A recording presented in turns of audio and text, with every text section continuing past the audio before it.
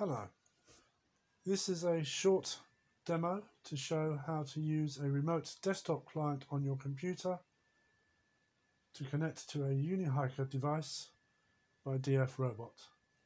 By doing this, you will be able to mirror the screen of the Unihiker onto your computer as well as use the mouse to control it. I'm running Linux, so my screen and my software may look different than yours. First of all, we need to make sure that in your remote desktop client you select the VNC protocol, and you will then need to connect to the IP address of the Unihiker on your network. If you're unsure, just check the network settings on the Unihiker itself. So I just enter the IP address of the Unihiker, press enter. I'm just going to move the screen around a little bit to make things more readable. And now we need to enter the password. The default password is dfrobot. And I'm going to set remember password to on and click OK.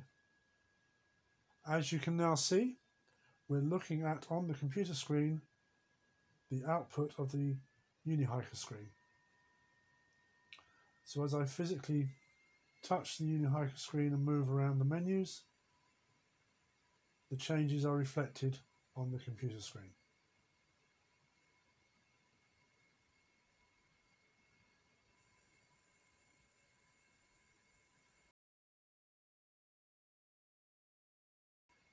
We can also use the mouse on the computer and the left button.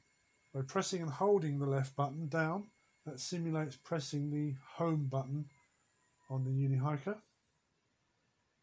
And we can now navigate through the menus by using the mouse and the left mouse button. So here I'm just selecting a few menus.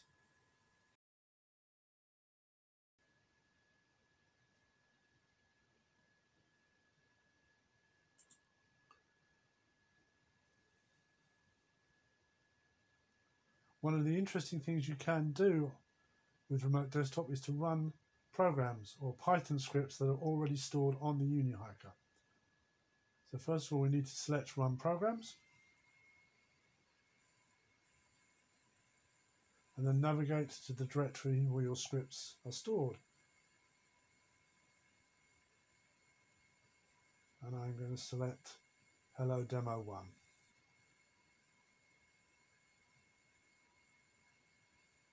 So here we see the Python script which is stored on the Unihiker being run on the Unihiker, but the display being mirrored to my computer. And as you can see, I made the text slightly too large so it overhangs the borders of the screen.